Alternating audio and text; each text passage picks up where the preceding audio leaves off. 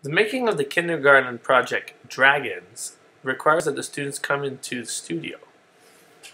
So the students prepared their dragon and their story. This is our green screen. The students did an excellent job in the studio. Even if they have no idea where their dragon is or what is happening. And then we moved over to our editing station to edit all of the content.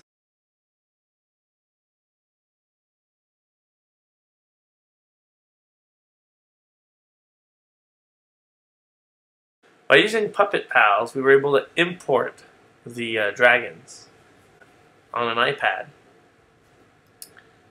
We cut the dragon out, so we only have the dragon.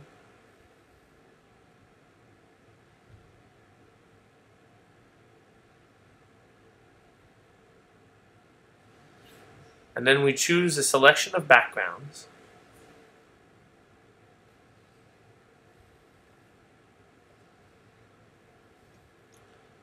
And here we can animate the dragon.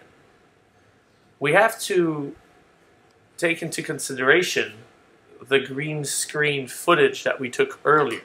So you'll see that I'm comparing the image and the green screen image to make sure that that's where I want to position my dragon to the student.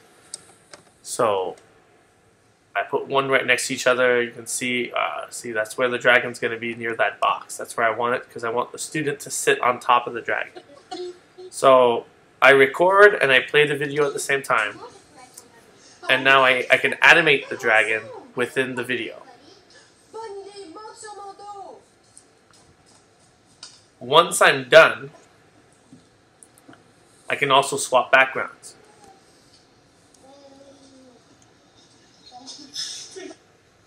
Once I'm done,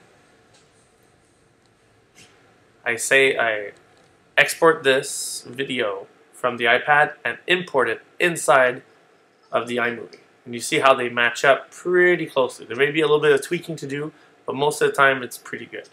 After a little bit of editing, putting a title, we have a completed video.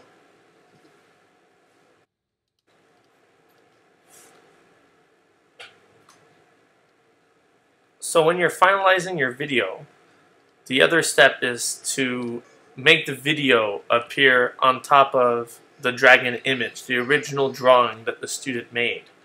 The application we use to do this is called Aurasma. It's available on the iPad and Android free of charge, and it's quite an easy application to use. So I'm going to show you, this is what it looks like at the end. You see that video just popped up right on.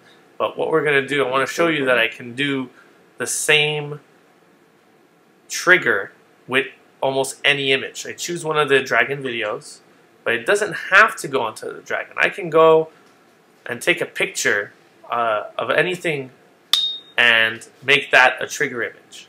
And you'll see that, I'm just going to give it a quick name.